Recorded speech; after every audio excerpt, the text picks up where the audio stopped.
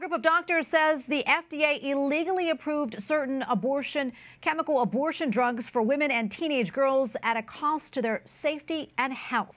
In a lawsuit filed last night, the doctors say the FDA put politics over science when they approved chemical abortion drugs, Mifepristone and Misoprostol, ignoring evidence that the drugs cause more complications than surgical abortions. And with us tonight is Julie Marie Blake, Senior Counsel for the Alliance Defending Freedom. Julie, welcome. Good to be with you. Talk to us more about these drugs and just how dangerous they are. Well, the FDA has a responsibility to protect the health and safety of all Americans, but it has failed to protect women and girls from the harms of dangerous chemical abortion drugs. These drugs are dangerous and they should never have been approved. Our new lawsuit asks the FDA to take them off of the market. Yeah, and it is really so hard to believe that teenage girls can legally access these and take these. Can you tell us how these drugs impact a young girl's development and how it impacts them in other ways? Well, these drugs are dangerous and harmful, especially for women and girls. The FDA approved these drugs, which are usually used up to 10 weeks of pregnancy, without doing any pediatric studies.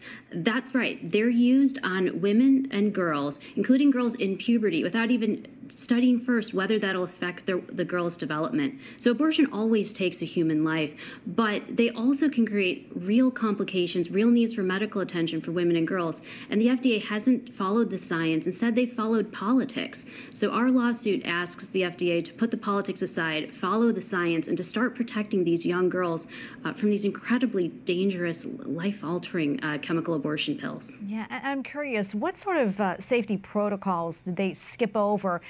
And why do you think they would do that? Well, they were approved by President Clinton right on his way out of office. And what it was done was not based on the science. It wasn't based on protecting girls. And since then, they've just removed every safeguard that has been in place. Our clients are emergency room doctors, OBs, major medical associations who every day are dealing with the harms from chemical abortion drugs. When you allow mail order abortion drugs, like the FDA has done, you get these dangerous chemical abortion drugs in the mail without ever seeing an abortionist even in person, no ultrasound, no protections. And so when a woman takes these alone at home, these mail order drugs, and sees what happens during the course of her self-administered abortion, often, as many as 1 in 5 seek medical attention afterwards. They go to their ER, they go to their local OB, and we represent those doctors, these patients. We're going to court and asking them to order the FDA to finally start protecting women and girls who should not have to go through the trauma of taking these chemical abortion drugs. Yeah, and in other related news, I want to bring this up to you. This week, the New York Post and other news outlets reported that a Texas lawyer allegedly slipped an abortion drug into his wife's drink. I want to get your reaction to this. And do you expect maybe this sort of thing to continue happening? That is just horrifying to think that when we have mail order abortion, that someone can go online and an abuser, someone who's hostile to women, try and get abortion drugs, in this case apparently illegally because the man couldn't be prescribed them himself, and then slip them in a woman's drink. It's horrible. And so the fewer of these dangerous chemical abortion drugs out there, the better. Absolutely.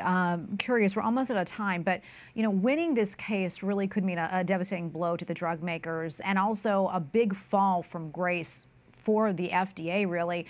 There's so much at stake here. Can you talk a little bit more about that? Well, more than half of abortions in America are chemical abortions right now, and chemical abortion is far more dangerous than surgical abortion. Obviously, abortion always takes an innocent life, but women deserve better than these dangerous chemical abortion drugs. They deserve better than the FDA letting them down, and so our lawsuit seeks to stop these harms to women and to finally hold the FDA to account in court. Well, Julie, it's a pleasure to be with you. Thank you so much for your time. Keep us posted. Thank you.